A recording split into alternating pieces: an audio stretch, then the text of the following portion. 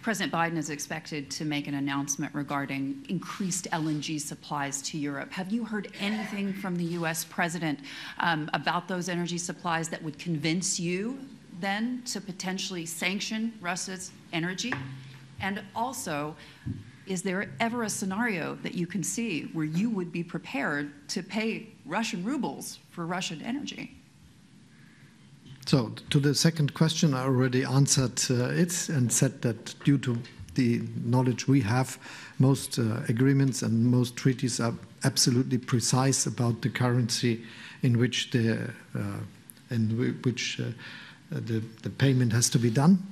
And so this is what we know. And this is how it is today. And we will follow the situation and the development, but it looks like that this is absolutely clear in most cases, as far as we understand. And the question on LNG. You should know that, especially me, there are a lot of persons, and especially me in Germany, that are working since a long time to diversify the energy supply for our country.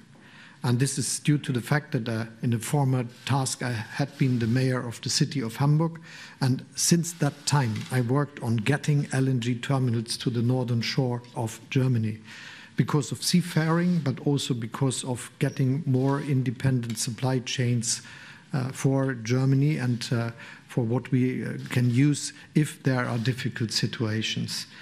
But the outcome of the activities I followed and I cooperated with is that we already have a lot of relatively far developed plans for LNG ports in northern Germany, which I think is a good circumstance because now we have not to start for duty planning, we can start with starting the action.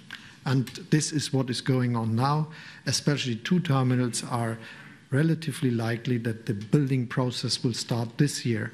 And we are discussing with the companies that are doing this that they should try to hurry up. And we are working on changing the legal scenario of this activity that it can be done faster than it usually, in a shorter time as it usually would take. So this is what we did. And so the truth is Germany is already working on diversifying the supply for the time we live in. And this fits very much to the long-term strategy we have. As you know, Germany is planning for getting rid of imports of coal, oil and gas in a relatively short time. 2045, we want to be a CO2 neutral industrial country. And being one of the biggest industrial countries in Europe and globally, it is something if Germany is saying this, because a lot of the energy supply we have is not for what people think, mobility or for housing and things like that. It's because of the industry. And if we are doing this, that we get rid of that, if we increase the production of electricity, for instance, with wind energy, with solar energy, if we strengthen our grid, if we work very hard to use hydrogen, which we will import as we import gas today, this will change the whole scenario. And many of the partners we are working now with are very happy to be also the partners, not just for a short-term gas supply, for instance, with LNG, but for a long-term supply with hydrogen, which we then can use for our steel industry or chemical industry also. So this is an already existing strategy, which becomes now more velocity and which we will work on. And this is one of the decisions we already took.